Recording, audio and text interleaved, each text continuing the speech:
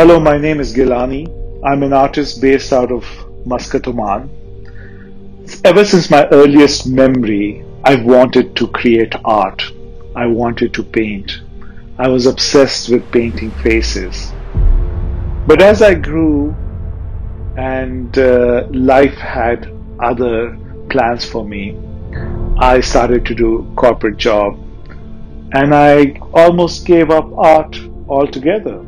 I stopped painting. And after 20 years, life brought me to Oman. It is here where I discovered my desire to paint again. Because I had this hollowness inside me and it was eating me up. I knew I had to make a change. I knew I had to listen to my true calling. Because all of us have a calling. And we all have a purpose for which we are made. And for me, it was not going to a job day in and day out where I was not motivated.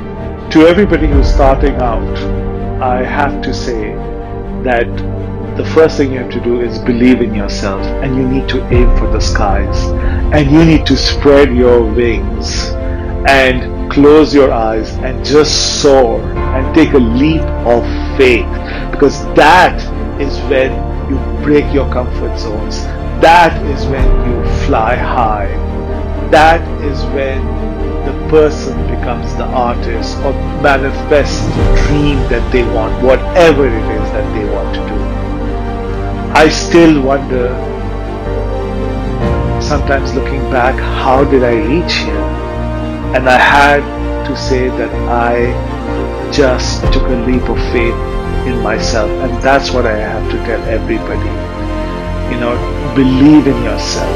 When I started my first initial works, I wasn't that great. It was very mediocre because I had not painted for a really long time. And then when I showed it to some galleries, they actually turned me away and they closed doors on me, saying, "You will never make it in this town and there is no hope for you.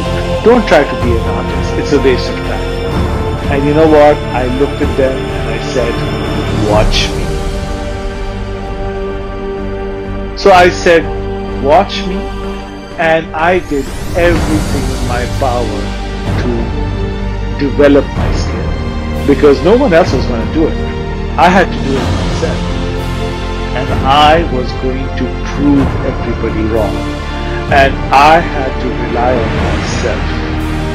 No matter how bad my art was, I was going to make a portfolio and I was going to take it to every gallery I knew, and somebody would buy it. I have to compete with myself, because only when you make your own self your competition, that's when you are going to really reach your full potential.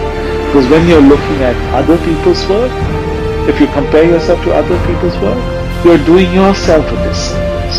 So believe in yourself and work to make it the best version of your skills. And then what I try to do is have fun. I dance, I shake, I rotate, I celebrate the whole process of creation. Because if it becomes just like a job, then why are we doing something creative? It has to be a celebration. And then I start to look at the finishing, which is quite observant step where you have to see the strokes, you have to see how the colors are flowing and how the finishing is done. And finally, when it's all complete, I sign the painting, and that's when I know the painting is complete. And that's my process.